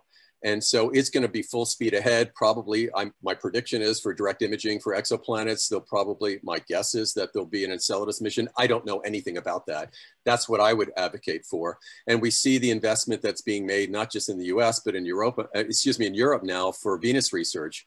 So we're trying to, apoliticize this as much as possible. And there are strong links to the commercial sector as well, SpaceX and many others. So I think this work is going to keep going forward. And going back to your point, Paul, there is always going to be an important part of NASA's mission that's going to be based on human spaceflight. There will always. And so that will become part of a Mars mission that's already in the works. We already have money set aside, at least for part of what's required for sample return from the Perseverance rover. And these are really steps towards the inevitability of putting a human on Mars. And the role that the space station does or doesn't play in all of that is something that many people would debate in many different directions. But I think that it's a good time to be doing NASA research. And I think it's also a good time to be protecting those satellites that are orbiting Earth, that are feeding us all the important data that we need for climate change research, some of which were vulnerable during previous administrations. So yes, I get it. I agree with what you say, but I cannot support man on Mars. I'm not going to go there. And human on Mars, Paul, by the way. I think we had several questions from some others. So let's go ahead and hear from some other individuals. I know, I guess Ilya Bendeman looked like he was here a moment ago under the name of Cascades, but he had mentioned some comments about 18O. I'll just read them off. He says, unless you froze the ocean completely, any ice will be hydrologically processed, thus low delta 18O, not good for high delta 18O. Okay, good point. And with that said, just to make sure that his point was made, Hannah Davies, you had put your hand up a while back, so go right ahead. Hello. Yes. Nice talk, Timothy. That was really interesting. So I just had a couple of questions. I don't worry. I won't bombard you. I was saving them because I didn't want to interrupt. And just one comment. So something you mentioned that I actually I didn't realize was possible, but you said that high levels of atmospheric oxygen or free oxygen can be made abiotically. Oh, absolutely. So is that possible around stars like our own? Is there a way to kind of isolate and say, okay, so for these star types or for these star ages, abiotic free oxygen is impossible? Or is it something that is just always going to be like in the background of observation of biosignatures? So the problem is particularly rampant associated with planets around M stars, which are fainter than our own G-type star. And so there are a lot of M stars. The data that we have are actually sort of skewed. If you look at the population densities of different planet sizes, and there are people who can speak to this better than I but there are many M stars that have been discovered, and so planets around M stars that have been discovered and will continue to be discovered. And so there is a large portion of the community that focuses on characterization of M stars. So the habitable zone for an M star is much closer than it would be for a brighter star, right? Because the star is less bright. And so that means that the planets transit more often, because they're closer to the star. So they're attractive for a lot of different reasons. But these stars are particularly well known for this production of abiotic O2. And so I've heard reports of multi-bar O2, huge amounts of oxygen. So, you know, I wish an atmospheric chemist were here to take this question. If you're out there, help me. But those very high levels of O2 are already an early warning sign. The other thing, and this is really speaks more generally to how you do all of this work, is that anytime you generate the gas or the whatever the biosignature is that you're interested in, when you generate that, there's always context. There's always something else that you should measure in tandem that will alert you to that possibility. And in the case of abiotic O2 production, there is associated carbon monoxide. And so certain levels of carbon monoxide in combination with that would be a fingerprint. So the very high levels of O2, the context that it's a planet around an M star, which are known for this abiotic pathway, and having the carbon monoxide. Carbon monoxide has historically been viewed as an anti-biosignature. Now it's toxic to complex life, but actually there are many, through acetogenesis, there are many organisms that use carbon monoxide, require carbon monoxide. We have actually modeled in a reducing ocean like early Earth, and we published a paper on this, where you can actually sustain a carbon monoxide, detectable carbon monoxide containing atmosphere in the presence of life. So the carbon monoxide argument is really interesting, and it's a different argument for prokaryotic life than it is for complex life. But the short answer for what you're saying is it's the planet star context, the type of star that it is, that's the first step. It's the abundance of the gas, that's the second step, and it's the associated gases with that O2 that start to say, hey, this is a concern. And so everything is about context. It's really hard to make an isolated measurement and say it must be this. And that's where the geology comes in. I'm particularly interested in abiotic pathways and methane production. How high can they be? Under what tectonic regime can you get more methane versus less methane, and so forth? Yeah, I'm very much a geologist as well, so that's interesting to me too.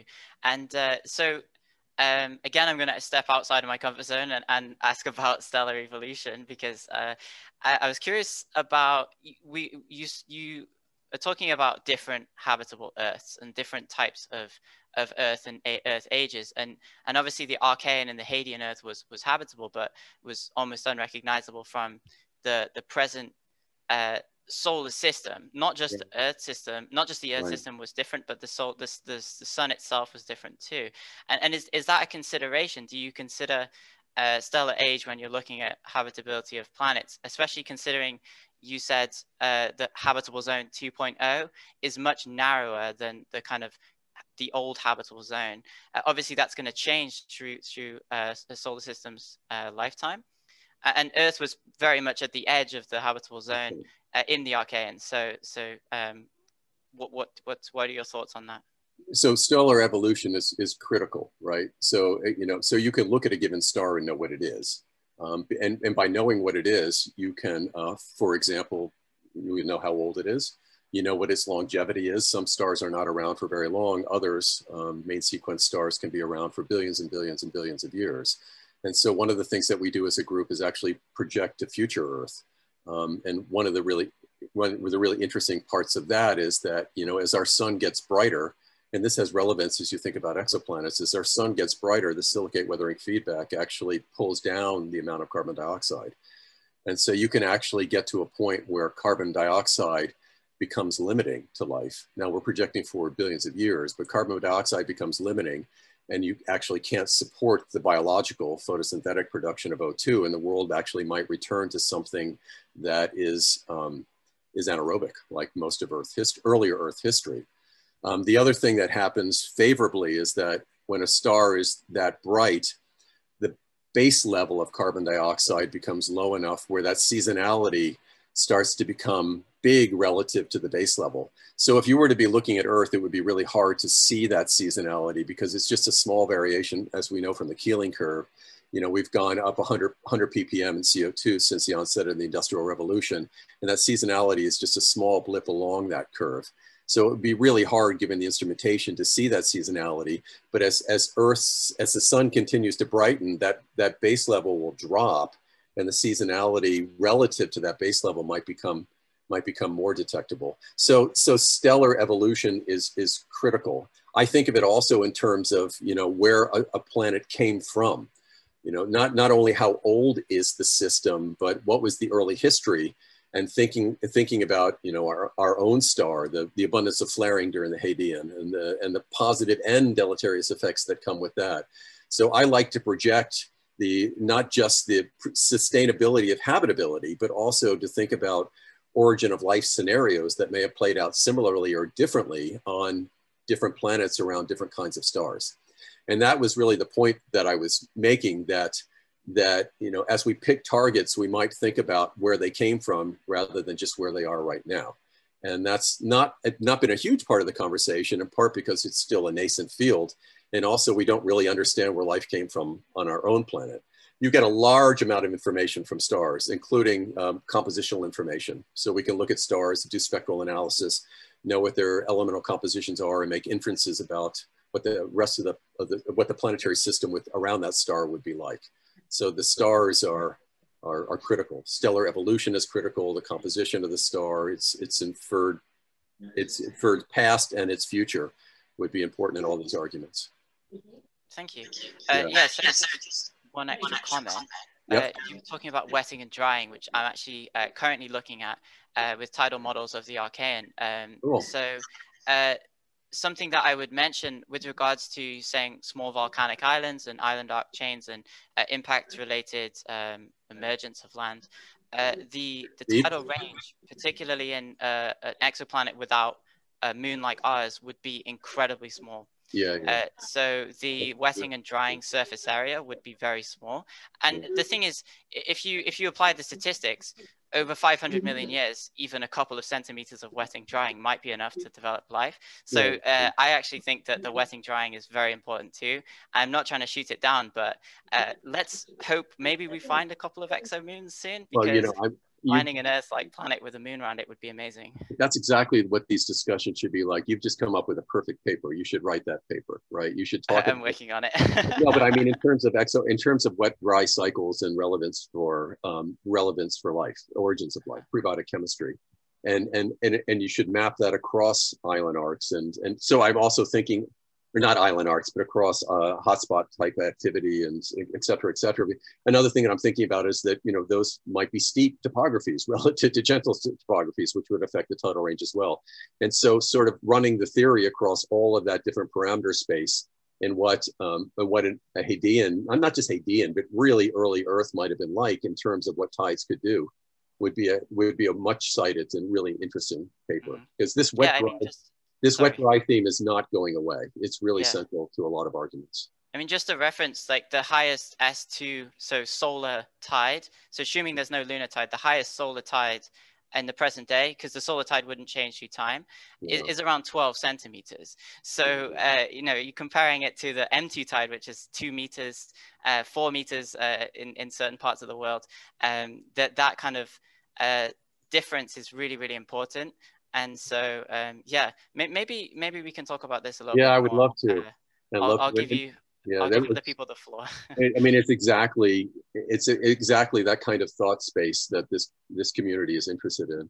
And if you think about the Earth with a single moon, so non-competing effects, and a pretty large moon, and close early on relative to where it is today, then tidal effects may have been pronounced, but that certainly may not be true, and it may not be true in other places as well. So yeah, let's keep talking. That would be great. Yeah, sure. Okay, I'll give up the floor now. Thank you. Great points, though. Thank you. Okay, so we've got a couple more that are in the chat still from before. Nadezhda Alfamova says, first, thank you for the spectacular perspective, and asks, is there a way to differentiate an atmospheric point of view between life from hydrothermal sources to surface low temperature conditions? Well, that's a really good question. I think, you know, you can answer the question yourself, in the sense that, you know, what you're getting is the atmosphere, right? I mean, you really are literally getting the atmosphere. And so if you're looking at, and you know, you have to also realize that the information, and I was just part of a workshop a couple of days ago, the information that's going to come from these planets, and is starting to come already, might be a single pixel of atmospheric composition. There was talk about having large arrays and projecting forward centuries and millennia, where we might be able to get a planet represented in 20 pixels, perhaps, maybe. So you're not going to get, you know, like Earth imaging, where we have all these latitudinal gradients and we can see productive margins, and think about the chlorophyll records that we get from our own ocean, where we can see divergence in the ocean and make predictions about where the life should be. And that's a great biosignature. That's hard to do with a single pixel. And so it really is a single pixel of gases that are varying temporally, perhaps, and that's probably information we can get. We might be able to get a little bit of spatial resolution. For example, if the planet is spinning, we can see albedo change, where continents are rotating in and out of the field of view. Another thing that we have to think about is that a lot of these planets will be tidally locked, which means one side of the planet, like our moon, will be facing the star all the time. So there's a lot of interest in modeling life on a planet that has one dark side and one light side always. And so you might think that it's uninhabitably cold on one side, which would preclude life everywhere. But in fact, there's a lot of heat exchange through atmospheric circulation and through ocean circulation, even in a world like that may not make it as bleak as you imagine. So you're left with this pixel, for the sake of argument, of atmospheric composition. And then as a geologist, I would ask you and say, what gases would you look for that might be detectable that would tell you that hydrothermal activity is occurring? So we think about tectonic signatures all the time. So you might think about SO2. That's related to volcanic release. Of course, that's more abundant in some volcanoes than others.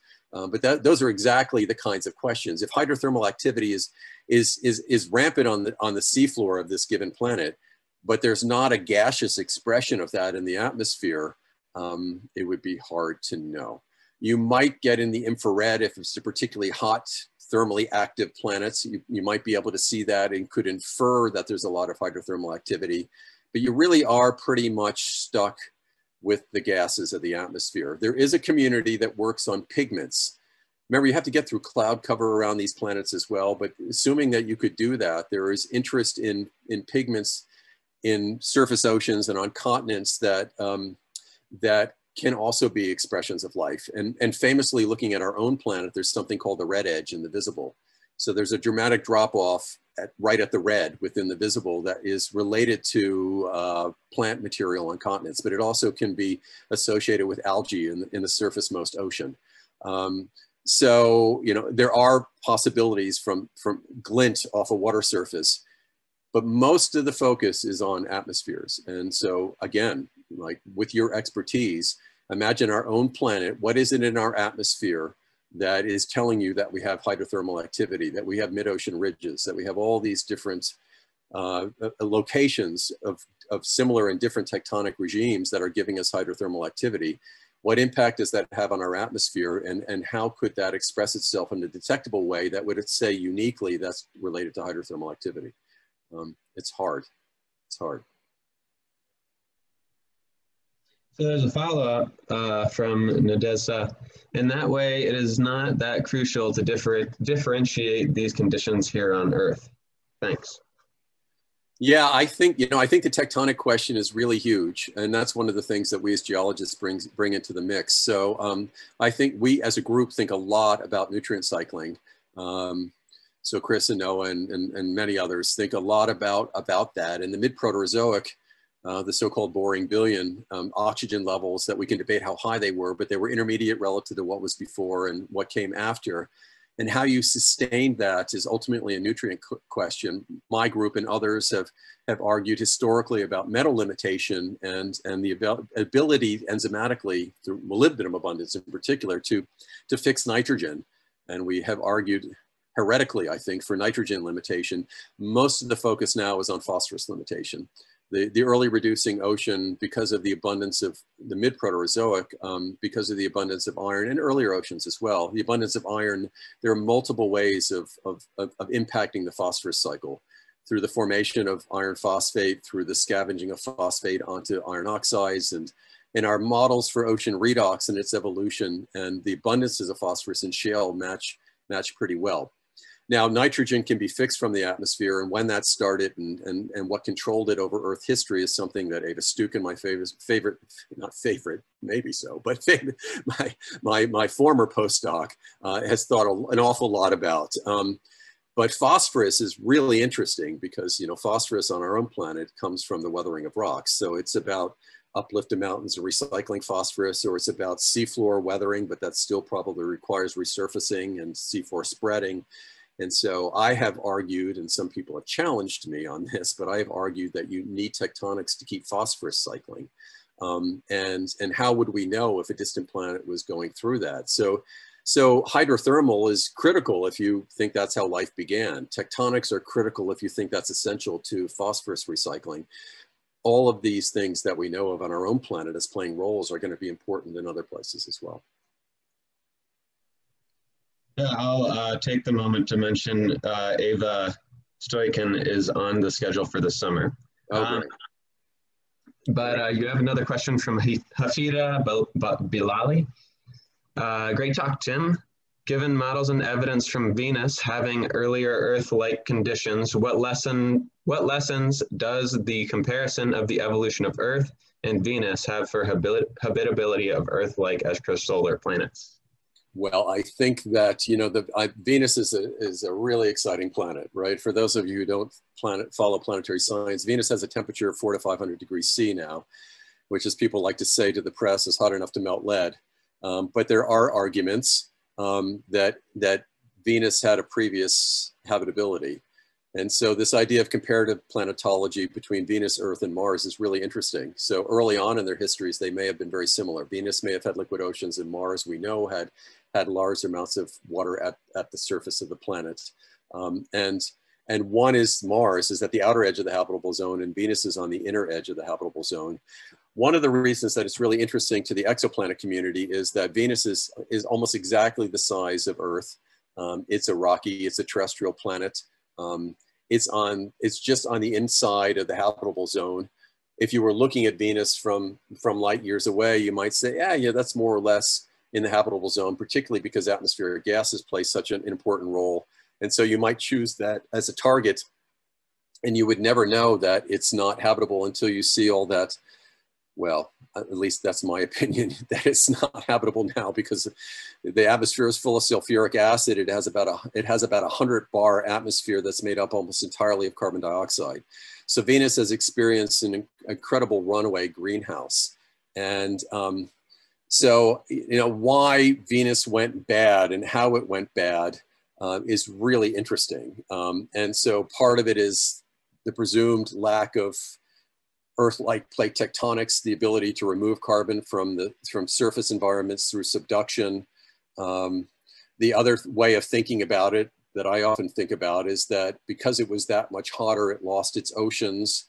And eventually, once they go to the atmosphere, they can be swept away. But also through photochemistry, you can lose an ocean through hydrogen loss from the atmosphere. And once you lose that water, then it's really kind of impossible to have the silicate weathering feedback. And so no longer you do have those silicate reactions that are pulling down carbon dioxide. So you have massive amounts of carbon dioxide that are supported by lots of volcanic release.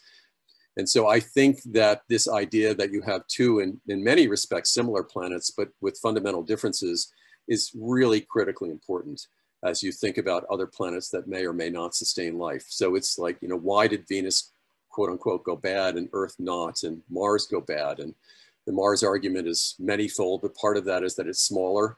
It lost its magnetic field early on through cooling, and solar wind scavenges atmosphere. So it's not just about having an atmosphere, but it's retaining the atmosphere and the importance of a magnetic field. So that's another condition that might be essential as you think about looking at exoplanets. Venus doesn't have much of a magnetic field, yet it has retained its atmosphere. So it's not just about the magnetic field, but these are all the important lessons that we need to think about. And of course, we would want to look at not just our own planet, but now there's this whole idea of alternative Venuses, the different chapters that Venus went through and how they played out so differently than our own planet, and alternative Marses as well. That's a great question. Tim, could I just jump in a second, just following up on what Hafida was asking? One of the reasons that Venus went bad could also be basically runaway greenhouse due to large igneous provinces and superimposed pulses of large igneous provinces. And there's a paper that we have Michael Way's lead on it that's in re-review in GRL that basically looks at the chances of stochastically superimposing multiple lips and thus kind of leading yourself to a runaway. So while Venus might be on the inner habitable zone, maybe in some ways there's also a luck of the draw. And, you know, we sort of also throw out the potential of, I don't remember it's in the paper, but the idea that in Earth's future, it's not impossible that a similar stochastic superposition of lips could potentially put us over the edge. So in terms of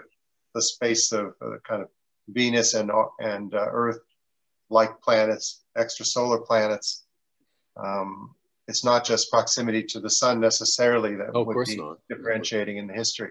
So no, and the point, and that's right. Thanks, Richard. That's brilliant. And of course, it's not just proximity to the sun. It's about the greenhouse gas composition. That's so central in all of this. That's part of the very definition of the habitable zone, and it has played such a central role in developing and sustaining liquid water at our own surface. And so, so this idea of having a very large pulse of volcanic CO2 release, in essence, and which has been linked to anoxic events in our own Phanerozoic world, as you know better than I, and extinction events, warming, lower oxygen solubility. And so lips, they're a double-edged sword, right? They also give you nutrient delivery. And so Richard, you and I talk about how they may have actually generated pulses of oxygenation early in history, but led to deoxygenation of the ocean and extinction events. So they may have played very differently in terms of innovation amongst early complex life versus extinction later of complex life.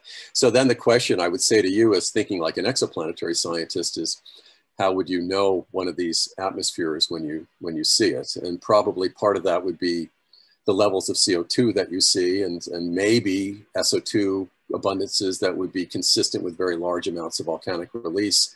But those are, again, you know, we're not going to be seeing volcanoes on these planets. We're not going to be dropping instruments through the atmospheres like we can on Venus. They're always going to be 10 light years away and reduced to a few pixels of atmospheric composition.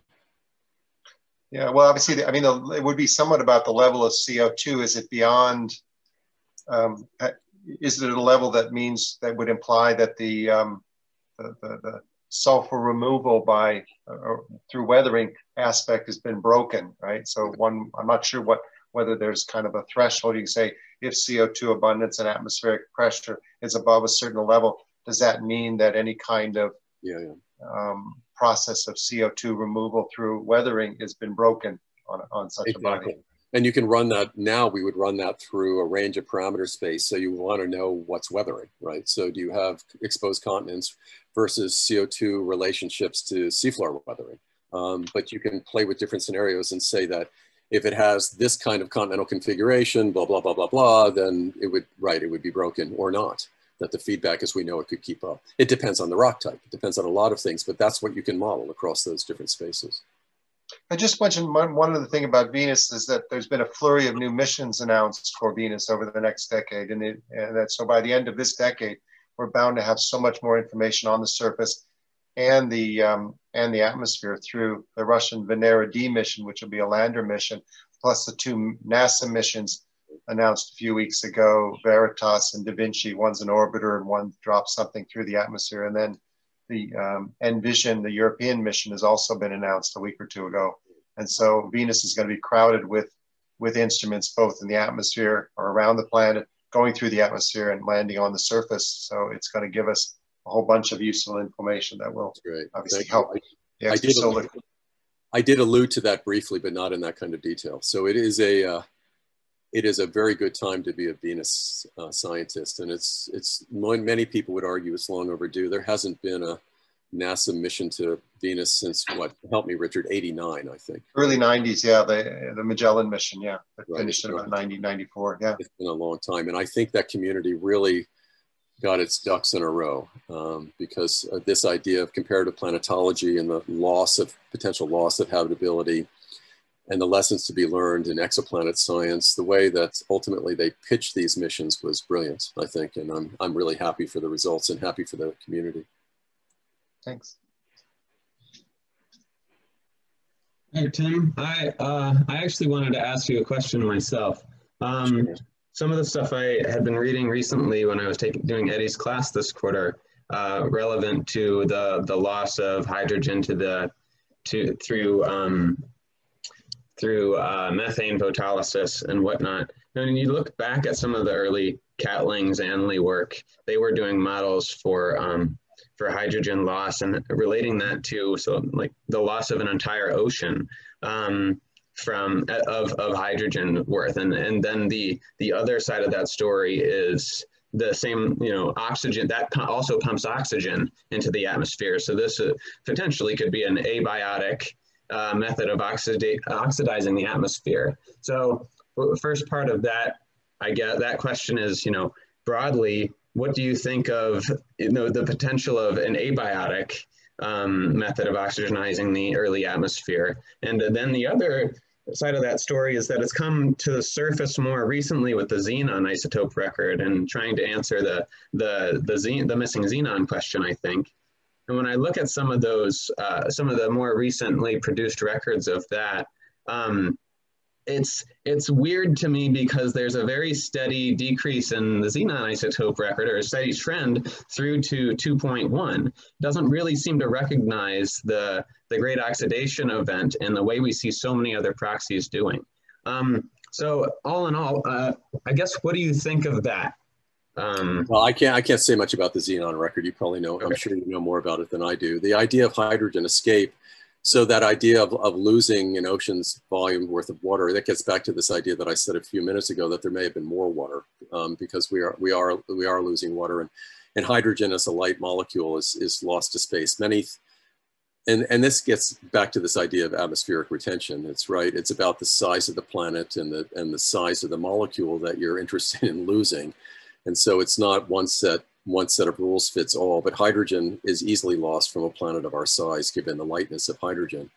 And so Kevin Zonley and Mark Clare and David Catling have long made the point that while you might not get massive accumulations of oxygen, and I think that that Jim Casting and others have modeled this, what kind of oxygen buildup you can get from H2O photochemistry. Early in Earth history, there could have been a source of oxygen that way. It's not a huge flux. It may have been enough to start triggering some other reactions and a sort of cascade of feedbacks, but it's not very much. And I don't know anyone, including those guys, who don't think that the buildup of oxygen as we see that ultimately becomes the GOEs. I don't know anyone who doesn't think that that is related to biological O2 production.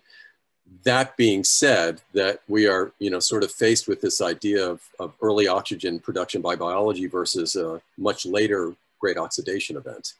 So it's this idea of sort of oxidizing our planet, right? So that then you're making assumptions about whether the redox state of the mantle has changed and whether the sink gases like hydrogen that are coming out of that have changed over time.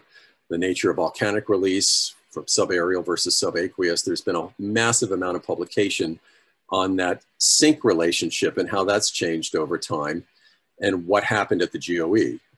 So there's a classic, many of you will know this, but a classic argument that volcanism became more subaerial and its ability, the gases and were more oxidized and their ability to buffer O2 became lower. Again, many, many different arguments, the nature of continents and the composition of their continents and O2 buffering. That's a long-winded way of saying that you are absolutely right, that that loss of water to the atmosphere, the associated photochemistry and hydrogen escape from the atmosphere is an important part of the process of oxidation of the Earth's surface environment. But I don't know anyone who thinks that the buildup of O2 in appreciable levels is really explicitly related to that photochemical production of O2. Okay, great, thanks.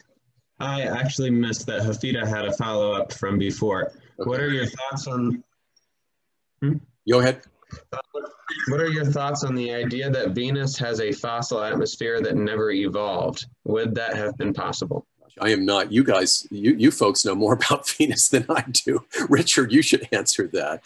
A fossil atmosphere that has never evolved. that seems hard for me to imagine. That's just as context. That was yeah, it was a talk at the last LPSC. Jim Head and others were talking about the level of volcanism required to produce the amount of CO2 that we see in the atmosphere, and that even with a kind of great magmatic overturn event, that might not be sufficient. And therefore, could this mean that the atmosphere, you know, that what we've got is a fossil atmosphere that's been preserved, the present atmosphere has been there throughout the history. I got you. So part of the discussion we had was about,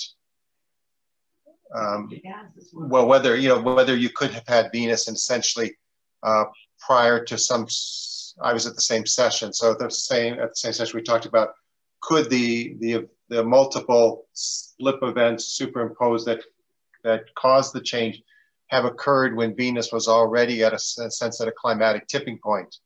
So enough CO2 had sort of built up over a potentially longer time, and then the little extra pulse from several superimposed Siberian trap scale events would be enough to tip it over. Anyway, that was there was an argument about how much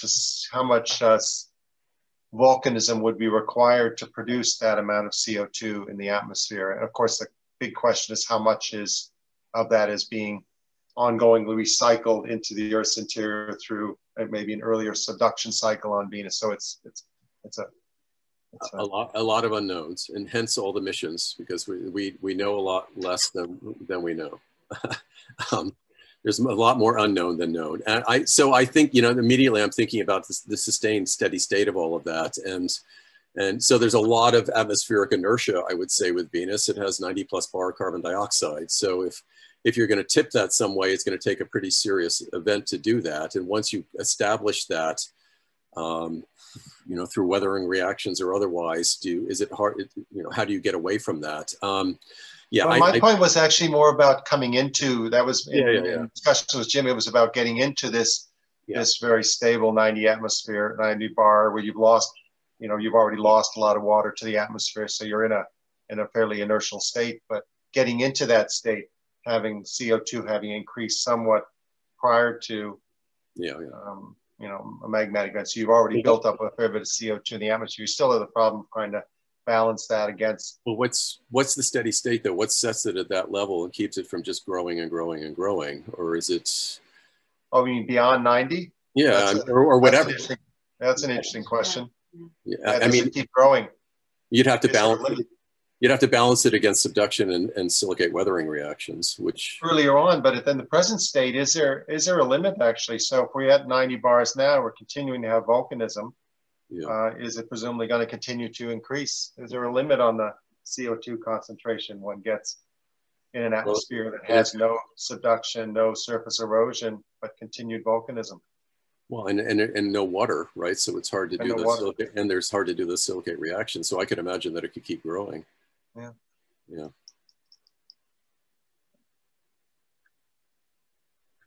Okay. It looks like we've rolled right through 10 a.m. So I think that's probably a good mark to say, let's give it a break. Thank you so much, Tim, for everything today. It was my pleasure. It was a really great talk. Thanks for the opportunity. I enjoyed it. Thanks for the great questions. Really great discussion. So wishing you all a good week. And again, thanks for the opportunity. Yes, everybody have a good week, and I'll announce the summer schedule very soon. Take care till then. Thanks, Alex, for doing this. It's great. Thank you. Bye.